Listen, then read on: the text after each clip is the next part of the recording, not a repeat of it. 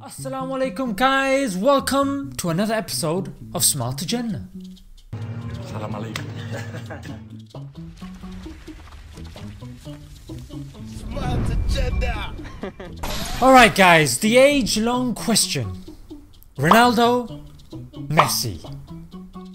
Messi, Ronaldo.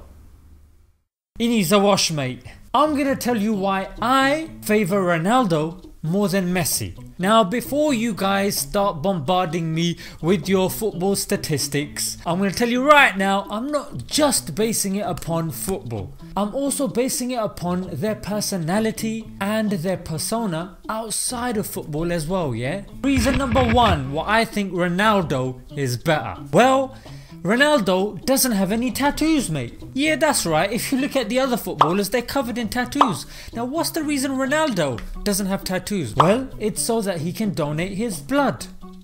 Exactly, a very noble cause which you will not see from many footballers. In fact, he's the only one I can think of. And he's also known to donate his bone marrow. Mate, I didn't even think you could donate bone marrow, but there you go. Number two, guys, he doesn't drink alcohol. Now he's not a Muslim, he's a Christian. He practices his faith and it's very central to him in his life. The reason is because his father died of alcoholism. That is one of the reasons Ronaldo does not drink alcohol, because he doesn't want to follow his father's footsteps. And also he promotes a healthy lifestyle and he's very focused on winning. And that's why he knows that alcohol gets in the way of that. Number three, he is a very good father to his own kids. Yeah, especially Cristiano Jr. You'll see that Ronaldo keeps his son with him at most times. This is because he wasn't very close to his own father, so he wanted to give that love to his kids that he couldn't get when he was young. That's amazing. Phew.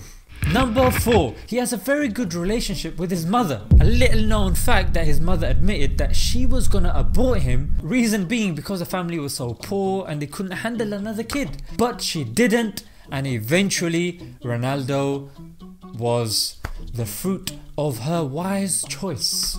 And also his mum got cancer, so after she got treated he donated £105,000 to the hospital.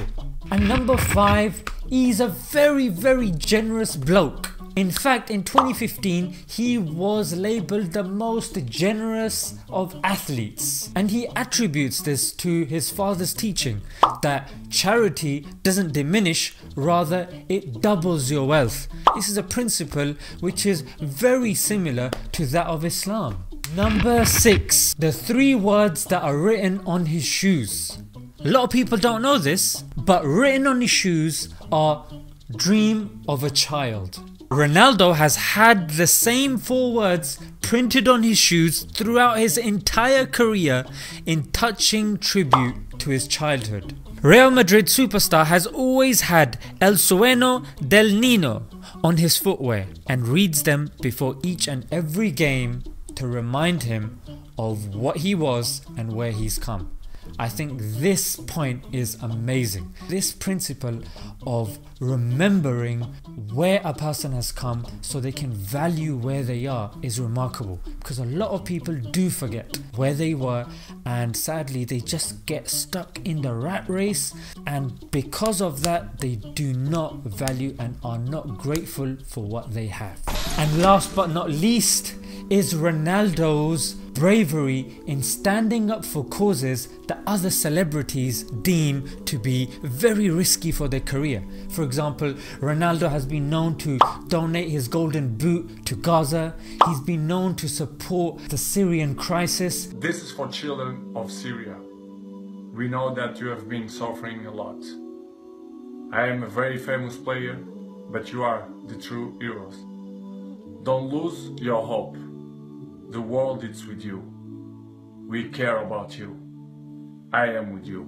Also to such a degree that there was this kid who was tripped over by this journalist, and not only did Ronaldo invite them over, what he did was he came out in a football game with that kid, which is amazing. Yeah, he didn't have to do that, but he did.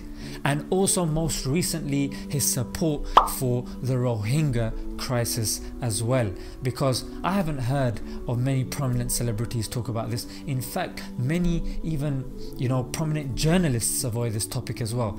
In fact, you know what, when it comes to Muslim suffering, a lot of people just sideline that, and to see a celebrity that is risking their career and is putting the principle of humanity first, is amazing and a breath of fresh air. And I know, guys, I've only scratched the surface of what this guy has actually done. There's many other things, but sadly I couldn't find authentic sources that I could reference. I didn't just want to put random information out there. I wanted to make sure that it was referenced. Don't forget to like, comment and subscribe, and until next time, Assalamu alaikum.